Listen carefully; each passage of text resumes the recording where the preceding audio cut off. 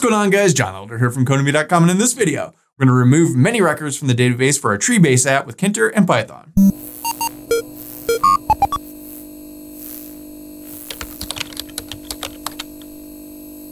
All right, guys, like I said, in this video, we're going to remove many records from our database for our tree-based app with Tkinter. But before we get started, if you like this video and want to see more like it, be sure to smash the like button below, subscribe to the channel, give me a thumbs up for the YouTube algorithm, and check out Codemy.com, where I have dozens of courses with hundreds of videos that teach you to code. Use coupon code YouTube1 to get $30 off membership to all my courses, videos, and books for one-time fee at just $49, which is insanely cheap. Okay, up until now, we've removed one record, we've removed all the records. In this video, I want to show you how to remove several. So we've got it set up here to where if you hold down the control button and then click several different records, we can highlight several records.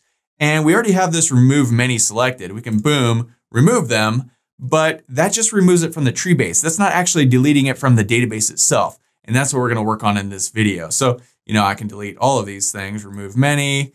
And when I do that, it seems cool, but then when I close it and open this back up again, like I said, all those records are back. So we need to actually delete them from the database. So that's what we're gonna do in this video. And it's a little bit tricky, but it's not too bad. So let's head back over to our code. I'm using the Sublime Text Editor and the Git Bash terminal as always. And as always, you can find a link to the code in the pinned comment section below, as well as a link to the other videos in the Tkinter playlist, almost 200 other videos. So check that out if you haven't so far. So this is our treebase.py file. This is the app we've been working on since the very beginning here of this little series. And if we come down here, we see remove many. This is the remove many button, and it's calling this remove many function. So we just need to come back up here and find that remove many function. And here it is. And you can see, like I said, we've already got some stuff in here. This is deleting the things we've selected from the tree view itself. Like I said, though, this is all the code we have. It's not actually deleting anything from the database. So let's look at this. So when we removed all, we set up this little message box, right? In the last video, this is, well, are you sure you want to remove those things? I want to do the same thing here. So let's just copy this code, bring it up here. And instead of saying, this will delete everything from the table, let's say this will delete everything selected from the table. Are you sure? So then here we can say, if yes, do something. And let's indent this stuff in. Otherwise, don't do anything, right? So, okay, that looks good. So remember down here, to delete stuff from the database, we need to connect to the database, create a cursor, run some command, then close our stuff. And we also want to clear the entries just in case there's something in it. So I'm just going to copy all this stuff here and we'll bring it back up here. And we're doing this a lot. So in the real world, I probably would have created a function for all this stuff and I would just call that function every time, but whatever, this will work too. So this is our database. I went ahead and backed up this database again because we're going to be deleting things from the database. If you don't remember, I just pulled up a file explorer here, went to my C GUI directory, and then here is our database right here, the tree_crm. You can see I just made several copies of it. I just copied this, copy, right click, paste, and made a bunch of copies, right? So you might want to go ahead and do that. I made a bunch of copies because I'm a little paranoid, but whatever. So, okay, we're not going to drop this table. So I'm just going to get rid of that. So, okay, here's what we need to think about. When we click on items in our tree base, what's actually happening, right? What are we selecting? And we can see right here, we can sort of get an idea by looking at it. We're calling my tree, which is our tree view, and then we're calling .selection. This will return the selection of things that we've got, right? Well, what is that returning? Let's take a look at it and see. So let me just print out whatever that is, right? So let's go ahead and save this and run it and just take a look at this and see what's going on here. So let's say we picked the first one, the second one, and the third one. We're getting some errors here, not to worry, we'll fiddle with that in a minute. Now, if I click this remove many selected, we get this, oh, are you sure? Yes, boom, they disappear. We come down here and this is what it's printing out, 0, 1, and 2, right? So, okay, let's run this again. What is that? 0, 1, and 2. It's just a list of things in the tree view. This is the 0th thing, this is the first thing, this is the second thing. So it's ordered like a Python list. Well, okay, that's great, but what we really need to delete something from the database is we need the ID. And this 0, 1, 2 doesn't have anything to do with the ID, right? So we need to find the ID for the 0th item. We need to find the ID for the first item. we need to find the ID for the second item, Tim Tanaka. How do we do that? Well, let's see. Let's come over here and first of all, let's comment here, designate selections, right? And we don't need to print that anymore. And here, let's go delete from Treeview. We know we're doing that. So we can take that number, 0, 1, 2, and pass it in as an item number. So for instance, let's create a loop. So let's go for record in X. We've designated this Python list 0, 1, 2. We called it X. So let's say for record in X, let's just print out my_tree.item. And then we want to pass in that record. So it's going to be 0 or 1 or 2 or whatever. And we want to return the values. Right? So we can do that. Let's go ahead and save this, run it, and see what that's returning. Let's pull this over. Again, we want 1, 2, and 3. We select those. We click remove many. Are you sure? Yes. We close this. We can see it's returning all of the stuff, the values. So the value for 0 is John Elder. The value for 1 is Mary Smith. The value for 2 is Tim Tanaka. Not to be confused with this 1, 2, 3. These are the IDs, right? That's not the 0, the 1, the 2. That's something else, right? So look at this. This is a tuple. So we can call the 0th item of this tuple. So 0, 1, 2. The 2th, the second item of the tuple is the ID number. We need the ID number to delete from the database because we want to say, hey, delete something from the database that's ID is 2, Mary Smith, right? So to get that ID number, we can call the 0, 1, 2th item of this tuple, right? So let's do that. Let's see if that works. So instead of returning my tree item values, let's call this the second one, right? So if we save this and run it again, right? So we've got this one, and this one. So the IDs are 1, 2, and 3. If we've done this right, it will return 1, 2, and 3. So let's click this button, remove many selected, click yes, close this out, and there it is, 1, 2, 3. Those are our IDs.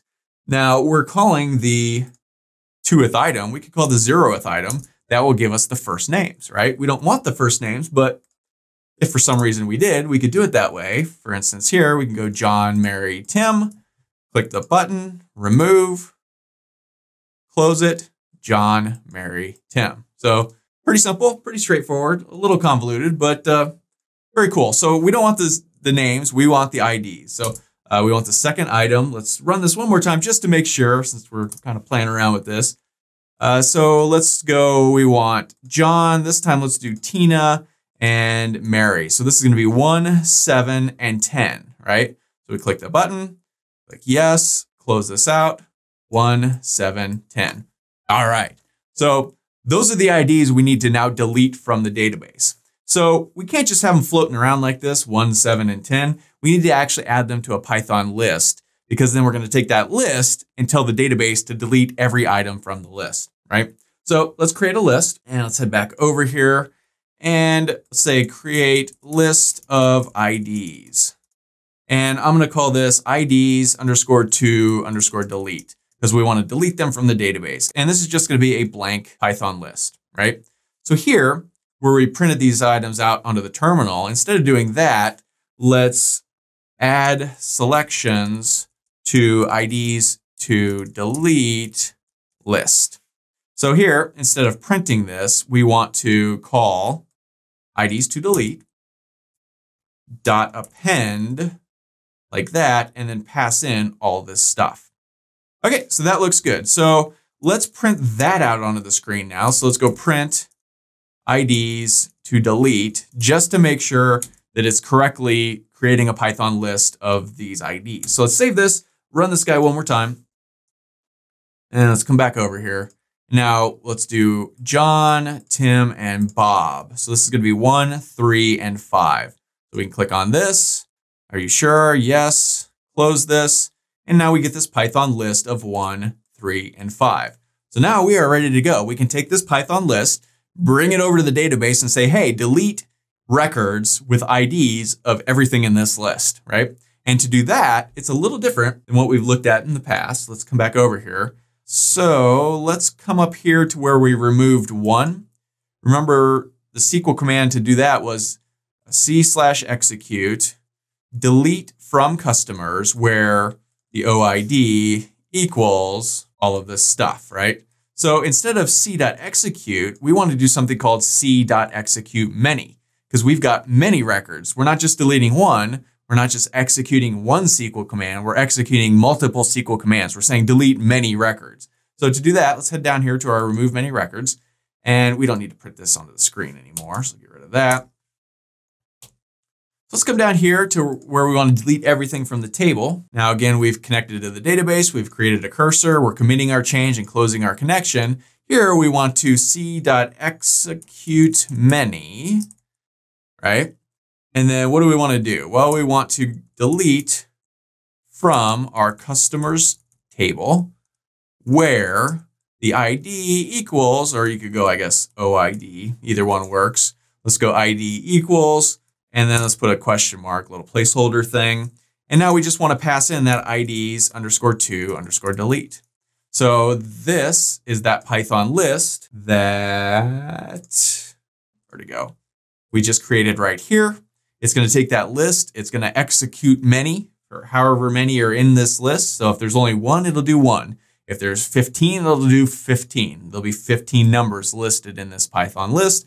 It will go through the database and delete records with IDs of each of those IDs. So that should do the trick. So all of our commands so far have been c.execute, right? c.execute. Let's just come up to the very top.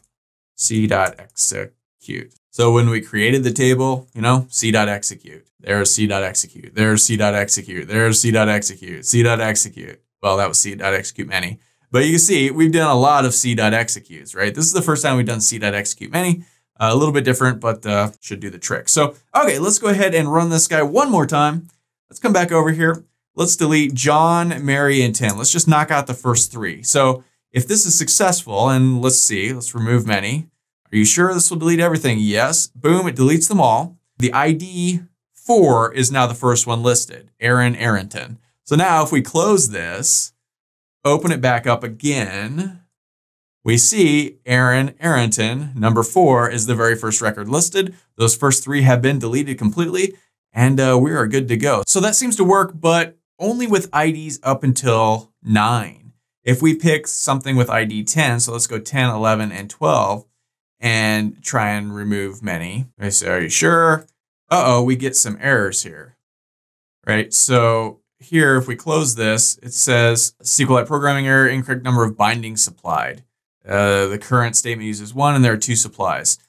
And if we try and run this again, we see 10 and 11 and 12 have not been deleted. So what's going on here? Well, like I said, this works the way we have it set up with IDs to delete as a Python list when the list is less than 10. So we've got a list, say, of 1, 2, and 5. But when it gets to be 10, 11, and 12, what we need here is basically a tuple in the sort of form of this, and then this, and then something like this, right?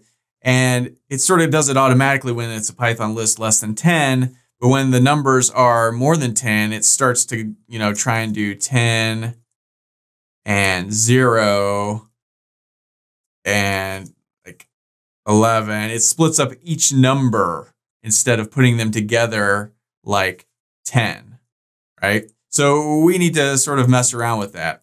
And we can do that fairly easy by, instead of doing IDs to delete, we're going to pass in this thing. And let's create another sort of little placeholder. I'm just going to call it A. And we put a comma there because it's a tuple and the last thing in a tuple needs the comma. And here we could just go for A in IDs _to delete. So what this will do is it'll loop through our IDs to delete. It'll take A and smash it into this sort of format. Then it'll take that and smash it into there, and everything should work fine. So let's go ahead and save this, run this guy one more time, bring it over here. Let's try 10, 11, 12. Now we can remove many again. Boom, that disappears. We can close it. We can run it again to make sure they've actually been deleted. And 10, there's 9 and there's 13. They've been deleted. 10, 11, 12 have been deleted. So let's get rid of 9 and 13. Let's see if that works. Remove many selected. Boom. That seems to work. 9 and 13 are now gone. We can run this guy one more time. Yeah, in fact, 9 and 13 are gone and we're good to go. A little weird. Just one of those things. Probably a bunch of different ways you could do this with this sort of formatting right here. I was just kind of in a hurry and I thought, oh, that'd probably work. And looks like it does. So that's a sort of a hacky way to get around that. And that's all there is to it. So that is removing many selected records from the database and the Treeview and moving right along. So that's all for this video. If you liked it, be sure to smash the like button below, subscribe to the channel, give me a thumbs up for the YouTube algorithm, and check out Codemy.com where you can use coupon code YouTube1 to get $30 off memberships. The page is $49 to access all my courses, over 47 courses, hundreds of videos, and the PDFs of all my best-selling coding books. Join over 150,000 students learning to code just like you. My name is John Elder from Codemy.com, and I'll see you in the next video.